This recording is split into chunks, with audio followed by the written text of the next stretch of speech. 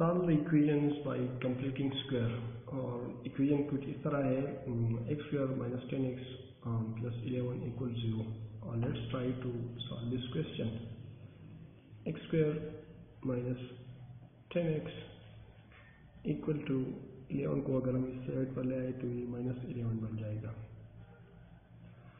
और यहाँ अगर देखें तो कंप्लीटिंग स्क्वायर के लिए आपको अगर याद है एक फार्मूला पढ़ रखा है, a minus B whole square equal to A square minus 2ab plus B square. इसको अगर हम देखें तो इस फार्मूले की मदद से हम इसे सॉल्व कर सकते हैं। यहाँ एक्स स्क्वायर है तो यहाँ हम ए स्क्वायर फार्मूले में है और यहाँ ए स्क्वायर की जगह हम एक्स स्क्वायर लिखेंगे। फार्मूले में माइनस 2 है तो यहाँ माइनस 2 हम लिखेंगे। तो अगर हम देखें फार्मूला हम इस जगह तक पहुँच गए और यहाँ a है और a जो हमें ऑलरेडी मालूम है कि जो एक्स स्क्वायर है ये एक्स a है। x को हमने यहाँ अभी ये b और प्लस बी स्क्वायर मालूम नहीं है तो यहाँ हम b के लिए ब्रैकेट छोड़ देंगे और यहाँ प्लस बी स्क्वायर के लिए भी ब्रैकेट छोड़ देंगे। या अगर हम देखें तो ये 2 इसको किस नंबर से मल्टीप्लाई करें, -2 को इसकी रिजल्ट 10 आई तो है। अगर हम 5 लिखते हैं तो इसको मल्टीप्लाई करें 2 5 10 माइनस, तो इससे इक्वेशन बनता है। तो हमें b मालूम हो गया कि b जो है 5 है। तो इस तरह एक्स स्क्वायर और माइनस 10x को एक्सपेंड करके हमने -2x 5x बनाया और इसकी मदद से हमें b भी मालूम है, जैसे हम 5 लिखेंगे। तो ये जो इक्वेशन है इससे हमने इसको ये एक्सपेंड किया और ये -5 स्क्वायर को हमने इजाफी लिख दिया।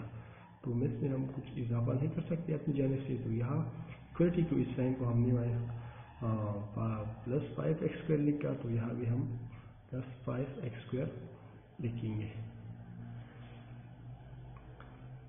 यहाँ तक अगर हम देखें तो ये फार्मूले एक्सटेंडेड फार्मूला है, ए स्क्वायर माइनस 2ab ए स्क्वायर माइनस 2ab स्क्वायर। इसको हम कंप्रेस करेंगे, कंप्रेस फॉर्म में हम लिखेंगे। तो ये कंप्रेस फॉर्म में जो हम लिखे तो ये x माइनस 5 होल स्क्वायर बन जाएगा और यहाँ -11 और ये 5 स्क्वायर को हम 5 5 25, इसको हम 25 लिख सकते हैं।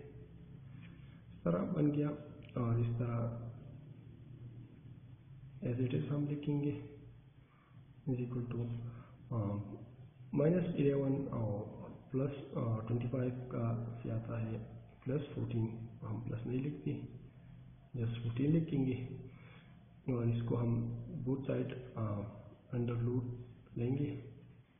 तो इस तरह ये अंडर हो जाएगा स्क्वायर और अंडर रूट x माइनस 5 बच जाएगा और यहाँ इक्वल टू प्लस 14 और माइनस 14। जब भी हम किसी के नंबर के अंडर रूट देते हैं उसकी दो पॉजिटिव आउटपुट होती है, पॉजिटिव एंड नेगेटिव। तो इसका मतलब है कि और यहाँ सॉरी ये बच जाता है।